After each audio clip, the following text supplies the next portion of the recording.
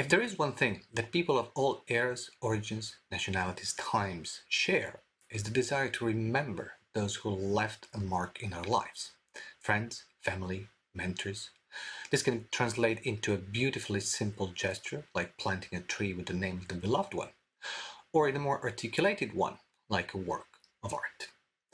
The painter Victor Hartmann was a close friend of Modest Mussorgsky, and when he died unexpectedly of an aneurism in 1873, aged only 39, Mussorgsky was devastated. A couple of weeks after his passing, Hartmann's friends and supporters organized an exhibition of his paintings at the Imperial Academy of Arts in St. Petersburg. And about a year later, Mussorgsky channeled his pain into a new piano work, making his memories of his close friend immortal. Most of the works that inspired pictures at an exhibition have been lost in time, but thanks to Mussorgsky's music, they are still remembered today. After Mussorgsky's death in 1881, this work fell into oblivion until 1922, when the great conductor Sergei Koussevitzky commissioned Maurice Ravel to orchestrate it.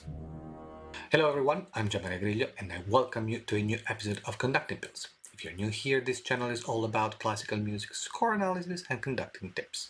I want to thank all my patrons for making this series possible, and now, on with Mussorgsky.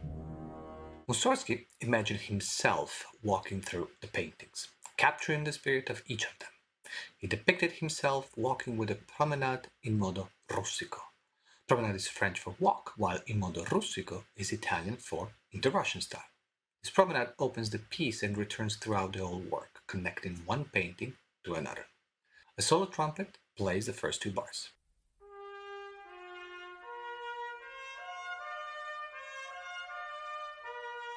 The four bars that follow condense the dialogue between the trumpet and the brass section, with the latter intervening halfway through the second and fourth bar.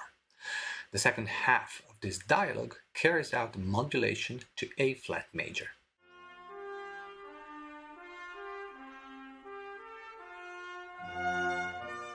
The conversation moves to the strings, driving away from the key of A-flat with that G-flat in the bass line, leading to a D-flat major.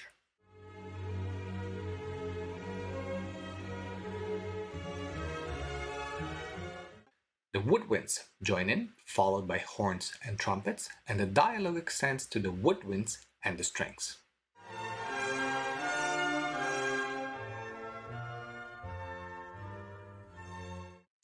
To reach the full orchestra in forte to close the promenade. The orchestration with those three trumpets in close chords doubled by the violins divisi in octaves is rich and perfectly captures the full Russian sound of Mussorgsky.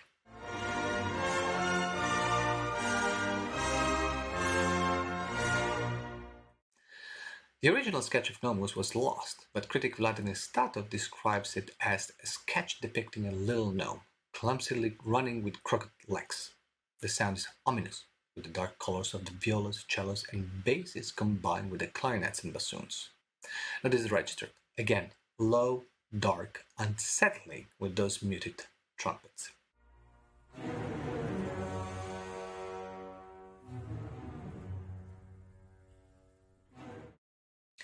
This cell is repeated several times with small variations, ending on a fortissimo followed by a gran pausa. The stop-and-go movements of the gnome continue. Notice the orchestration: strings, except the violas, in pizzicato, with double basses in octaves, xylophone and timpani, tuba with mute, contrabassoon, three flutes and three oboes. The mid-register is completely missing from the spectrum, enhancing the ominousness of the sound anticipated in the first few bars.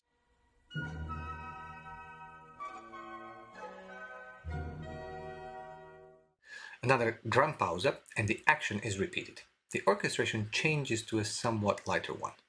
The darkness is still present in the clarinet, cellos and double basses parts. The harp and celesta add a sinister twinkle, accompanied by the glissandos of the violas and the cellos.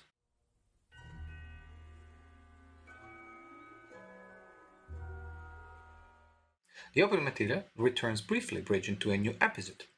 Tempo marking poco meno mosso e pesante means slightly slower and heavy.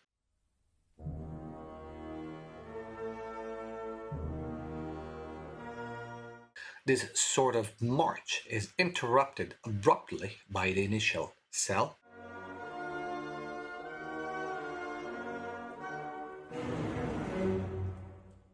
only to restart shortly after. The episode is expanded, incorporated into a descending chromatic scale.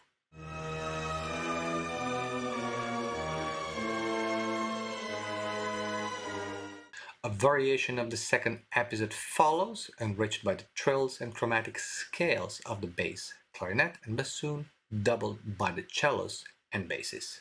And the piece ends with the gnome frantically running away, or towards us perhaps.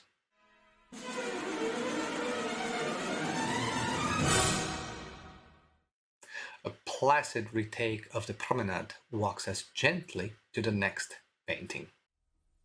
The original title is in Italian. According to Statov, this is the depiction of an old Italian castle in front of which a troubadour sings a song. The key is a somber G-sharp minor, though that is not revealed right away, as both cellos and bassoons start with open fifths. Ravel gives the melody to an alto saxophone in E-flat. The atmosphere is melancholic, foggy, coming from far away in the past. This is ironic considering the instrument was invented in the 1840s. Violas and cellos keep a very simple accompaniment. The cellos palpitate on a G-sharp pedal, while the violas move simply from the fifth to sixth notes of the scale.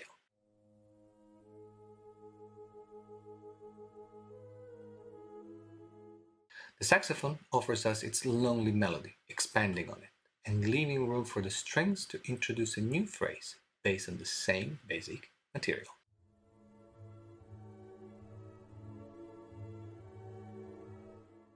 The bassoons return once more with the closing part of the opening phrase, while the English horn's line is replaced by the violas.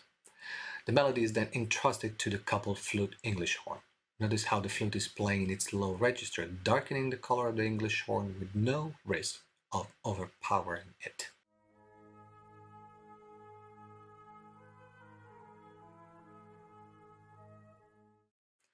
Aside from this phrase is used to build a crescendo,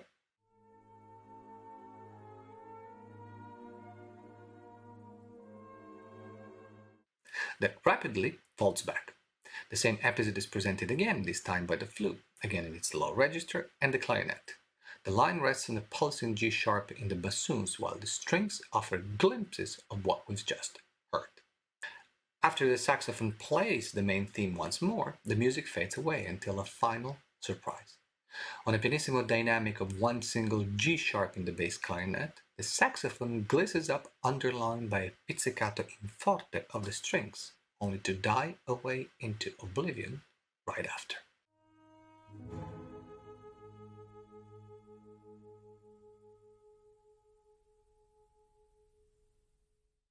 The promenade returns, this time in a more extroverted fashion, walking us to the next painting.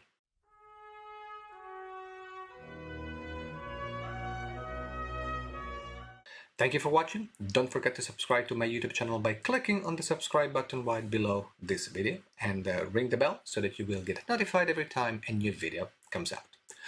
For more in-depth analysis, conducting technique, and conducting exercises, look on my website where you can find more than 100 videos and follow my Facebook group.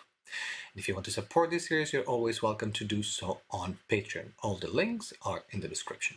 Let me know in the comments what you think about this piece, and by the way, thank you Nick for suggesting this. If you have any suggestions for future videos, do let me know in the comments as well. And in the next episode of this series, we'll move on to the second part of this wonderful piece.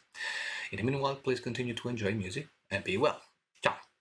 Generally speaking, a pulsing point corresponds with the beat within the pattern. These points are connected by a stroke, straight or curved. Each stroke can also have other characteristics. Long